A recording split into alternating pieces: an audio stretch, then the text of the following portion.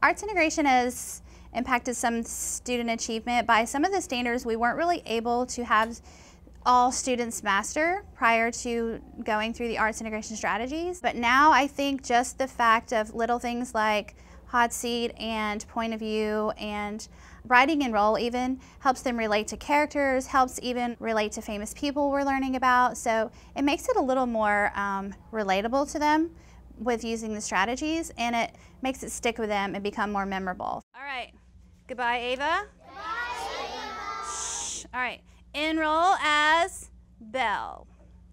Alessandra? How did you feel when two boys were fighting over you? Ooh, that's a good question. I felt really annoyed because one would just always bug me and stuff. I really didn't like it.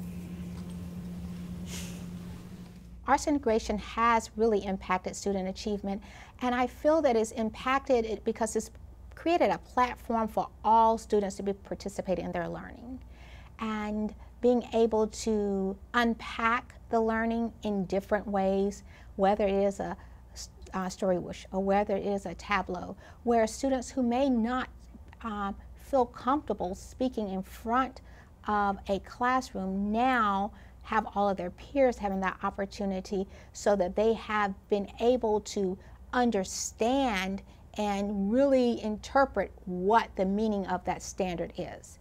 And based on them really understanding it and really participating in it, it has transformed really our reading achievement. Do you have a question? Why did you not stand up for yourself in front of your stepmother and stepsisters? Oh, why didn't I stand up in front of them? I mean, have you seen them? They're scary looking. I mean, that stepmother, she's just always so mean looking. So students are more engaged and excited about their learning. They're more willing to take risks.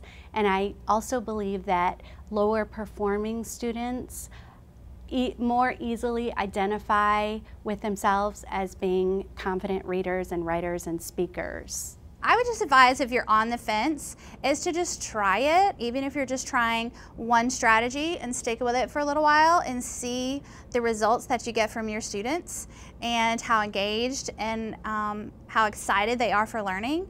And once you see that light bulb come on for them, I pretty much think you're going to want to go on and do some more.